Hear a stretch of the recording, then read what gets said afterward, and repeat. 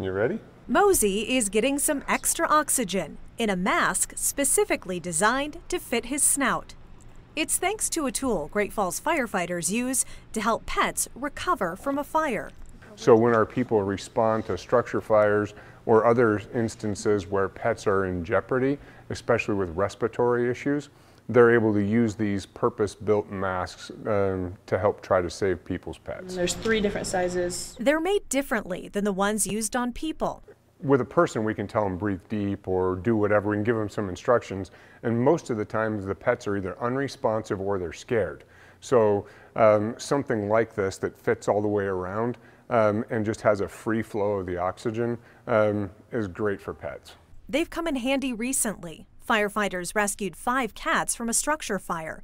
2 of them were in bad shape. It was interesting to see how quickly they perked up from being lethargic and floppy to one of them was a lover and one of them wanted to use this as a scratching post. So, but we were able to return them both to their owner, who was extremely happy. Firefighters have these specifically designed masks for our best friends thanks to the generosity of the community. A while back, a citizen saw a firefighter using a human oxygen mask on a cat.